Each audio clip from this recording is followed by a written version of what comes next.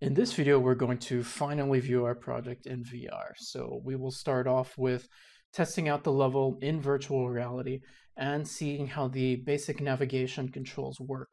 And we'll finish it off with how to create a package which will allow other people to view the project without the need for 3ds Max Interactive. In the last video, we made the ground collidable, which accomplished two things. So the first is that it stopped the user from falling through the ground when we started the level. But the other important thing for VR is that it made this ground a valid teleportation surface. So any surface that's collidable and perfectly horizontal can be teleported to, and we'll see that when we test our level. The other thing we did is that we created a player start, which will determine where the user will be when we start our level. So I have my VR equipment hooked up. It is an HTC Vive. I have the Steam VR software running, so we're ready to go. So let's go ahead and test this out. So here we are in VR. I will pick up my headset, and if I move it around, you can see that it is working, but this is not a very good way for me to present this. So let me go ahead and put on my headset and I will join you in a bit.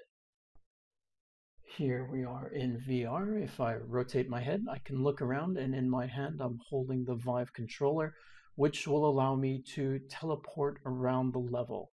Now, this is accomplished by this big button on the face of the controller, which I hope you can see well here. So holding down on this button shows me where I can teleport to with this green arc that you see.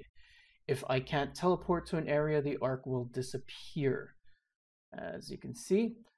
And in this case, you can see that anywhere on this ground I can teleport to. But the front loader will not work because we did not make it collidable. So once I've decided where I want to teleport to, I let go of the button, and you can see that it makes me jump to that area. The other way to navigate is to simply walk around in real life, so I can walk closer or farther away and combine that with teleportation. One limitation of VR is that there's nothing stopping you from poking your head through objects like we see here. Even if we made the front loader collidable, it would make no difference. The reason is that we can stop your virtual head from poking through, but your real life head can still keep on going, which causes a disconnect, and that can be quite disorienting, so we just don't try to stop it at all. So once we've tested out our level and everything is to our satisfaction, we can now create a package which is a version that can be run without the need to have 3ds Max Interactive installed.